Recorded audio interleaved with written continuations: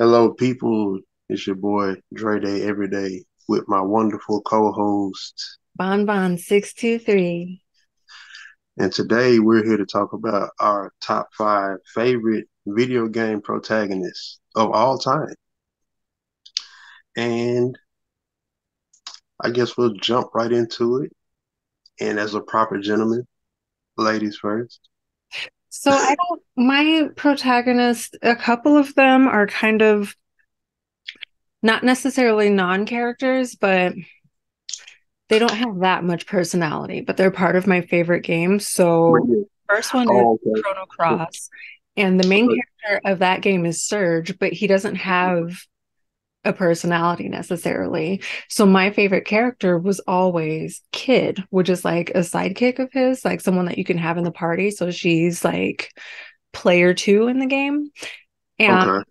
I always loved her as a kid because I thought she was really pretty and I'm always going to gravitate towards the female character. The cutesy, the cute characters. But as an adult, and I'm playing the game again, I'm realizing that she's kind of annoying. She's kind of an asshole, but I see that she has a particular goal in mind, and absolutely nobody and nothing is going to get in the way of that, even Right. if she's putting everybody else in mortal danger. So then it kind of puts her in a gray area for me because it's like, for nostalgic purposes, I love her because she's a very much a go-getter. She knows what she wants and she's going to get the thing done regardless. But it's kind of like she jumps first without looking to see what Okay. she's jumping This is into. right. So that she's your number five. Yeah. I guess because I would expect that your number one to have the story. The closer you get to one, the more the story or the background would come into play, possibly. Hmm. But okay. So cool. Well, my number five is Max Payne from the series of the same name. Now, Max Payne, the games, they're really just standard third person shooters. So I wouldn't say that Max Payne series is in my cream of the crop game conversation, but it's definitely games that like when they come out, I play them. But Max Payne specifically is an interesting guy because in the first game, he comes home and loses his he comes in find well, it's not even finds it out. It's in the middle of his wife and newborn baby being murdered. There's this drug on the street called Valkyr. And these guys say the thugs say like confess to a fallen angel. So anyway, he comes home to this happening, and then after this, of course, this makes him dark. But specifically, getting to Max Payne 3 is where the writing got a little bit, it just kind of went off the edge because, like, by the time 3 comes out, he's a pain pill popping, alcohol drinking drunk that he took a job to just to keep the lights on. And it was a protection job for it was a protection job from for a rich dude had a young wife, kind of typical story. She ends up getting kidnapped. He becomes overly connected to the case because of not being able to save his wife or whatsoever. So, but then it's like just listening to like the way his thoughts come out. He's like super dark, super cynical, and it's almost like it's like super dark. It's almost humorous how he looks at the world. Like when he picks up the pain pills, which is how you heal in the game. He has one quote where he says the words on the bottle were different, but that didn't matter because he's taking them anyway.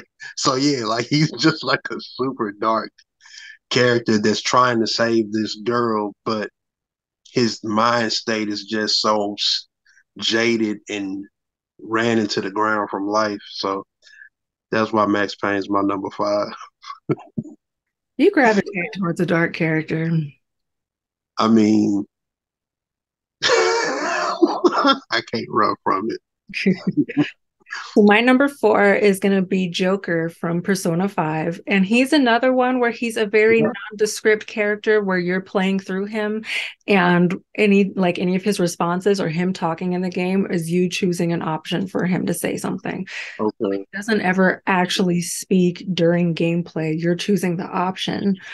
Mm, I mean, he's still like, because of that, you kind of get to choose the kind of character that he is, which is mhm. cool.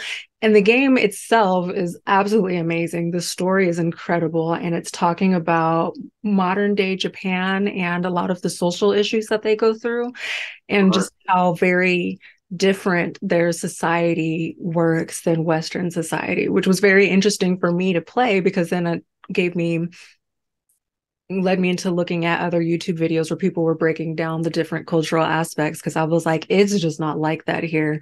Things would Right. happen so differently. And then the choices that they were making or that they were making you have to make were very frustrating to me because as an American, that's just not what I would have done. I would have moved very differently, but I had to be in his shoes. So that was really interesting. And he's a very like he had to become a patient character for self-preservation because in the beginning he's just a regular kid walking down the street. He's in high school and he sees this lady getting accosted and SA'd by this man. So naturally he steps in to try to help her because he's like beating on her and stuff and it's getting ready to be a bad thing. But the guy ends up suing him for stepping in and it ruins Joker's life, which immediately I got a headache after that and had to sit down and take because I was like, ain't no way. But that's how it turns out. So then in the rest of the game, he has to really like act demurely and stuff because despite the fact that he did the right thing, everybody, all of the adults in his life was like, oh, you're just a troublemaker and you should have minded your business. And he's like, no, when I see something bad happening, somebody has to step in. This can't just be how society is. Okay. So it's a very fascinating game in that aspect. And I wish that he was a bit more of like a character. Like during the cutscenes, he would speak, but Right. during the game, he never does. You It's know what I'm saying? Okay, so yeah, he has more personality than that first character you mentioned. yeah. Right. Okay. Sweet. So yeah, it basically sounds like he stood for justice. Like I'm gonna say something even if nobody else will.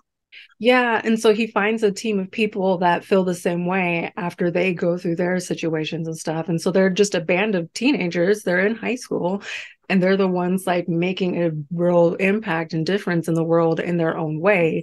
May not be the correct way, but it's like somebody has to do Do something. something right. Sweet. I like how that I always attach the characters that are they'll go against the that's like it's like this is wrong and I'm gonna fight against it. Yeah. But sweet. So mine is that the cat? I had to open the window. It's hot in here. Oh, okay. I thought the cat wanted a cameo. But Mhm. my number four is going to be Kratos from the God of War series. But it's actually I like the Kratos, the younger Kratos from the original series that's set in Greek because his views are more in line with how I see things. So basically, Kratos was he was basically he was a soldier, a strong war soldier who pretty much he was really good in battle and he won most of the wars that he was involved in, right? To the point to where he ended up going on a war where he was actually overwhelmed and he ended up praying out to not he prayed out to the guy Ares to aid him in battle to get him out because he seen that he was getting his soldiers slaughtered and he was about to get slaughtered and Ares gave him the strength. I can't remember if he gave him the strength to or if Ares struck everybody down. Whatever the case may be, Ares came through and gave Kratos what he needed in that instance. But it came at a cost because it's like now you've indebted yourself to a god who's power hungry. So Ares started kind of using Kratos as a pawn to do his dirty work. And one thing that he did was he sent Kratos to this village to go slaughter this village. And and I don't know if Kratos has like this blind rage, but he ends up killing his wife and child himself in this blind rage. And then when he comes out of it, he sees it. And then it's kind of when he snaps out of it and realizes that, you know, Ares has pushed him too far. So he began to pray to the gods to if they weren't going to they couldn't bring them back, remove the memories of them from him. and he also had to wear the ash. Like when you see Kratos, he has like that palish chalk looking skin. That's actually the ashes of his wife and child that he wears. That was kind of his punishment. So the fact that they wouldn't remove the that they wouldn't remove the memories, he tried to commit suicide, and I believe it was Athena that saved them. And before he jumps off, he was like, the guys had failed me, and he tried to end it. And then when he landed, he wasn't dead. And from that point, it was just like, oh, okay, so not gonna remove the memories, not gonna let me kill myself. I'm gonna come kill you and everybody in. So Kratos goes to kill Ares and ends up killing every single god, titan, being, anything that ever existed in Greek mythology because of that whole ordeal. And I'm like, bro, that's the sweetest revenge story that I have ever seen ever. But yeah, so but like I said, when they brought, and that was the reason why the newer God of Wars are set in Norse mythology. There's literally nothing left in Greek in the Greek mythology. Like he would be there by himself. So, but yeah, I like that sweet, super sweet revenge. I mean, it sounds like kind of OD though, because the other gods didn't do that. Well, so basically, I did kind of generalize it. So like to go specific, he was No, no, no. intent It's on my turn. what happened. It's my turn. We already talked Okay. God of War. You already talked about my. Excuse me. We did God of War. Remember that other video? I know he did it. I don't know if I told you game for game how he did that, but just for context for people that didn't see that, in the first game he killed Ares, and then the guys were not happy that a god was killed, so that's what made it turn into an OD thing. So they didn't like Kratos as a god, and then it went OD from there. So, Gotcha. Okay. so number three So my number three is going to be Sly Cooper from the Sly Cooper series. is Sly Cooper. He's the raccoon with the blue. Okay, because I have it on my list. I've never played it, and I was like, I assumed that was him. I just wanted to make sure. It's really fun. He's a really cool dude. So he's a thief and he comes from a line of thieves. So his entire family of Coopers, they are all like treasure hunter thieves. Mm-hmm. So they'll go like steal from the rich and then keep from themselves. And they have a vault that they keep all of their treasures in. Right. And that's just kind of his thing. It's not like beef or anything. It's not revenge. It's just like this is my job occupation. I'm really good at it and this is what I do. And he has a band of thief friends called Bentley, and Bentley's a turtle, and I didn't forgot the hippo's name, but there's a hippo too. Oh, okay. And they Does were he? all go ahead. I was just going to say so. Well, I was just going to ask if he had a personality or if he was just kind of a straight. Well, I'll let you lead into it. They grew up in an orphanage together because I guess something Okay. happened to his parents at some point. So they all grew up in an orphanage together and he told them about their family history and they were like, cool, we have nothing else to do. We'll be thieves with you. So then they be this band of thieves. And then the entire game series is them hitting like mob bosses essentially and like going and stealing their things to add to the vault. And it's just like this really fun, wacky adventure that you have to sneak your way through. It's very much a stealth game. You Yeah, can't yeah, yeah. fight.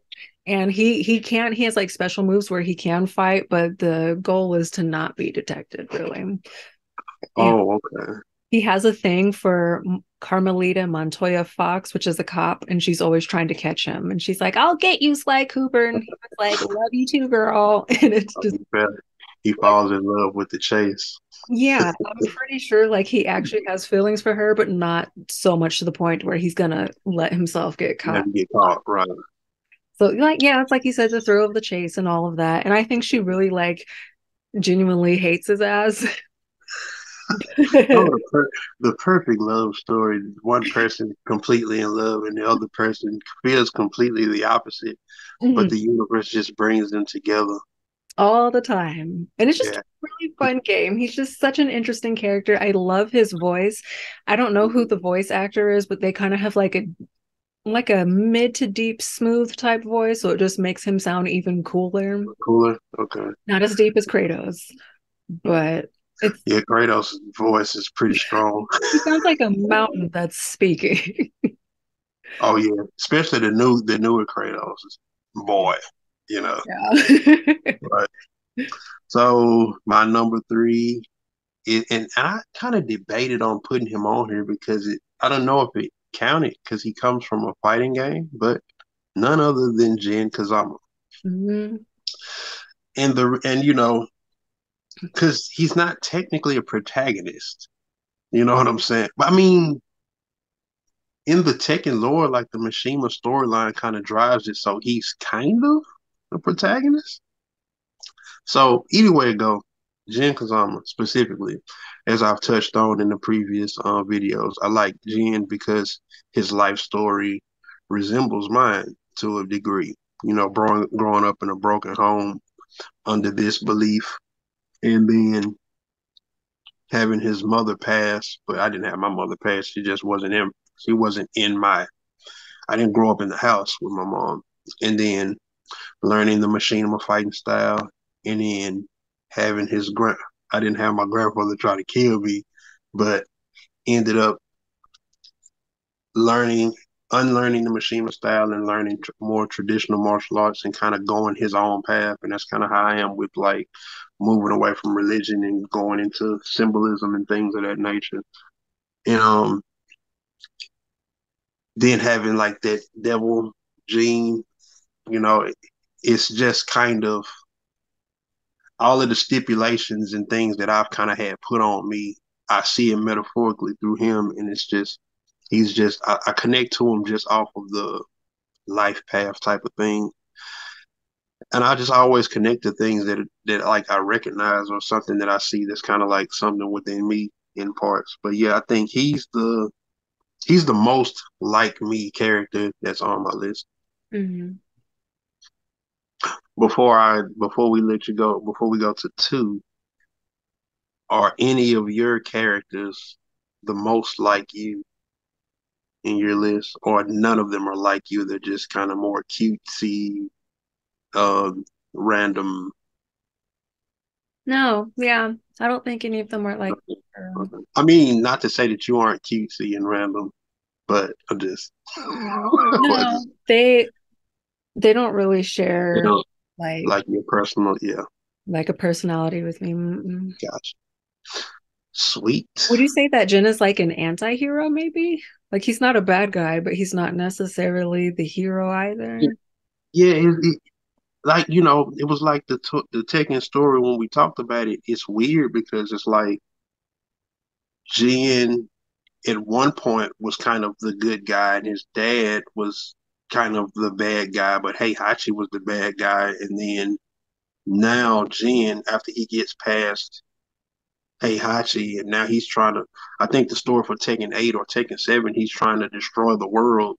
And then there's this makeshift group that's Kazuya runs, and it's like, well, you were the bad guy in the other game. So it's very Attack on Titan-ish, so to speak. Like I don't know who was good or everybody just He's kind of kind of stands. giving Eden a little bit. Who? He's kind of giving Eden a little bit. Aaron? Oh yeah. Yeah, it's just everybody's for their own cause, and I guess it's more about the blurred lines as opposed to the black and white stories that have been told, like stories of old. So his name is Aaron in the English version. Yeah, Aaron. But Okay. you know, they Watch say Eddie. the subtitle It's, version, and they always call it's him Eden. So yeah. that's what I always. Well, they say it like they actually. But see, okay, now going into like this is kind of a deep thing, but we we speak lang English in a dead tongue type of way. So we don't roll our tongues with the K's like and stuff like that. And so Eden is they spell it Erin. But you know, if you brought that to America, nobody's gonna say Eden. They're gonna say Aaron. So his name possibly is Eden with a D, but who knows? Because enunciation, words, letters, it's all lost in translation. This is like a 14th generation language. Yeah. Right. So number two. All right. So these two, my two and my one are going to be from the same series. Okay. And so number two is going to be Riku from Kingdom Hearts. Yeah. Okay. Oh, Riku. Yeah. They're not a part of the. Is it? Are they part of the good guys or the antagonist side? Well, Riku's not bad, but he's not good either. Oh, okay. Is he another side character? He's like the player too. Okay. Um, so the story revolves around Sora, where you have to find like your guiding key and light and whatever. And he's the light of the story, and Riku's kind of like the shadow of the story. But what's interesting between them is they're best friends, and like those two are aces. Like they're each other's boys, right? But there's Mhm. a girl in the middle, right? Where they have a third best friend called Kyrie, and she's a complete non-character. Like she is easily the worst character I've ever seen in a video game. So we're not even going to discuss her, but she's there. And Sora likes her, and Riku, like low-key, kind of likes her too, but Mhm. she likes Sora. And so because of that, Riku is kind of like getting pushed out and whatnot. And then he's like, but Sora's my best friend. So I'm like, well, I want to be here for him or whatever. But they're still like over here caking. Mind you, they're kids. So it's not like really a thing, but Right. it's like a little like a kitty crush or whatever.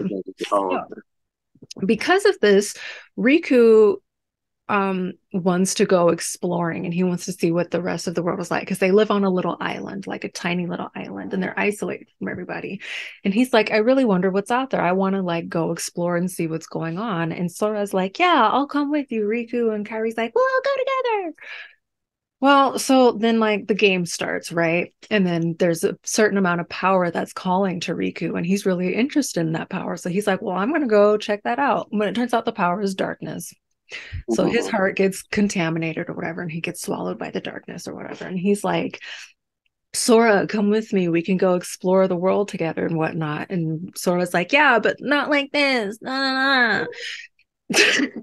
So, but Riku has always had Sora's best interest in mind, but he sees it from a different perspective. Mind you, he's like a year or two older than Sora, but like still a kid. Okay.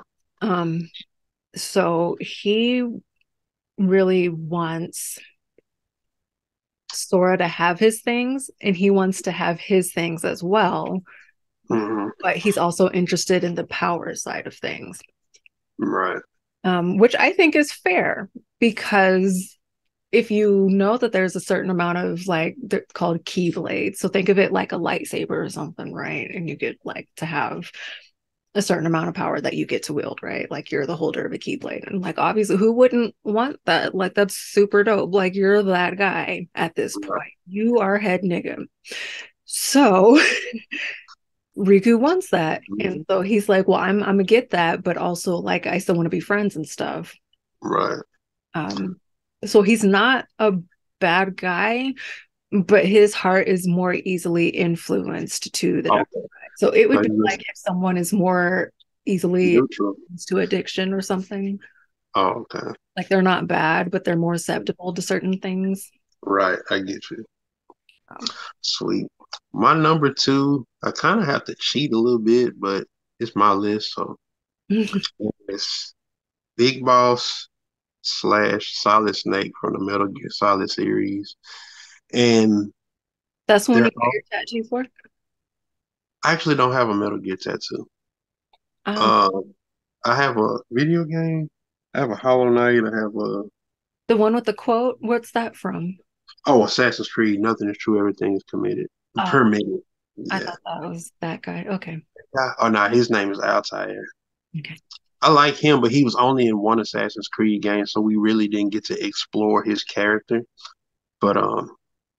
But Metal Gear Solid series, Big Boss, and Solid Snake. Solid Snake is actually a clone of Big Boss, but he was the good clone. Mm.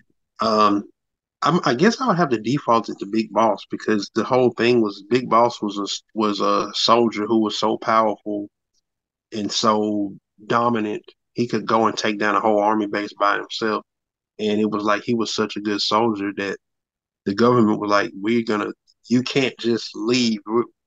They cloned him because they needed his DNA to continue. You know what I'm saying? And the story of Metal Gear is like literally so convoluted that I would get. It would depend on which game specifically we're talking about, but in the mainline, Metal Gear Solid entries, Big Boss is the character in Metal Gear Solid 3, and he's the character in, well, I don't want to spoil it, but you're under the impression that you're controlling Big Boss in Metal Gear Solid 5. There's a twist within that. I'm not going to explain that here, but Solid Snake is in Metal Gear Solid 1, Metal Gear Solid 2, and Metal Gear Solid 4. So I'm equally attached to both, you know. And also, what I really like about Big Boss is like that whole CQC thing where it's basically close quarters combat. If he gets close to you enough to where he can put his hands on you, there's nothing you can do with it. And I've debated the nerd community. Um, Batman versus Big Boss. In close quarters combat, I don't think Batman can do nothing with Big Boss. I stand on that. And if anybody watching it got that smoke, meet me in the comments with it. You know, but yeah, so it's going to go to number one because Okay. I got a whole monologue about this one. Okay, so then we're back to Kingdom Hearts for mine, and this is Sora. So the interesting about their names is Riku means land and Sora means sky in Japanese. Okay, So they're like opposites, they come right. but they complement each other. Can you hear me? Yeah, I can hear you. Did your Not cat mess up? Okay, Okay, so Sora, he's like the lighthearted one of, and so he wants to help save Riku. So he's running around through the game trying to find Riku because Riku's gone. He's out there, he's somewhere, he's lost. And we're like, okay, so our home gets destroyed. Our little island that we grew up, gone. mm, So now we're just out in the world and we're like, okay, well, I gotta find my best friend, period. And that's it. And so we're running around trying to find him. And then there's people who are like, forget Riku. He's given his heart to the dark. You just got to continue. And he's like, no, that's my dude. And I'm going to find him. I'm going to save him. And then, we're going to get back on track or whatever. And I really respect that about Sora because no matter what's going on, no matter what other obstacles he has to face and other things that he has to suddenly fix, it's always going to come back to, but I still need to make sure my man's is good. right, And it's just that he's like fiercely loyal. And it's not a misplaced loyalty at all because Riku is the same way about Sora. They just have very different values, wants, and desires. But at the end of both of that, it's always still like, I gotta make sure my man's is good, sort of oh, thing. so they're a relationship. No, but it would have made sense if they were. And it would Mm-hmm. have made more sense than that non-character ass Kyrie, which one Okay, day I will make a video about. But I think okay, it's really cool to show like a very deep platonic relationship between two male characters because we don't really have it quite like that here in the West, but in Japan, like skinship, which is like when mm-hmm. guys will like touch each other like over the shoulder or like Right, hug or whatever, like it's very like how women in the West, like we can hold hands and sit in each other's lap and stuff. right, Like in Asia, there it's not frowned upon like it is right, here. right. So it's really Where interesting. where is it overseas where the greeting is the hug and the two kisses, Think whether it's male or female? But yeah, so I know that they're pretty different here because especially when you come to our communities, like us, the homies, like you know, we have the friendship distance thing and all that. But like me, as I've gotten older, like man, I, I see a homie, I give him a hug. I'm just kind of breaking away from a lot of that stuff. But I do understand what you're speaking to, though. yeah, and that was my first instance because the game came out when I was young. I think we were in middle school. Um, Hmm. so that was my first instance of seeing like a male relationship in that capacity. Right. Sweet. That's cool.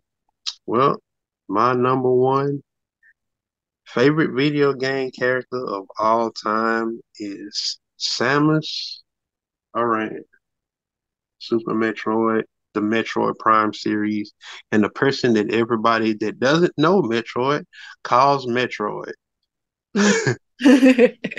So Samus Aran, a little backstory. She had parents. There's this the main antagonist is called Ridley, which is a pterodactyl. Kills Samus's parents. I can't remember the reasoning why. Um, there's this old race that are like guys. They're called the Chozo. They look like owls. They took Samus in, and they knew that Ridley was a threat to the entire universe, their universe. So they infused her with like Chozo DNA, and that's where her power suit comes from. It's like a her power suit is kind of like a mind body spirit thing. Like it's not like something she puts on. It's like it's just on when she's in go mode, and when she's not in go mode, it's not on. They Mm. kind of played around with that later in like Fusion because they had it surgically removed because of something. I'm still kind of in question about that. But anyway, she dedicates her life to being like a space bounty hunter because there's this race of people called the race of aliens called the space pirates.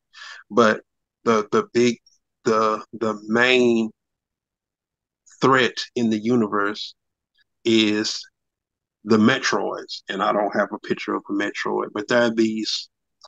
If you took a jellyfish and you took if you they're like a mushroom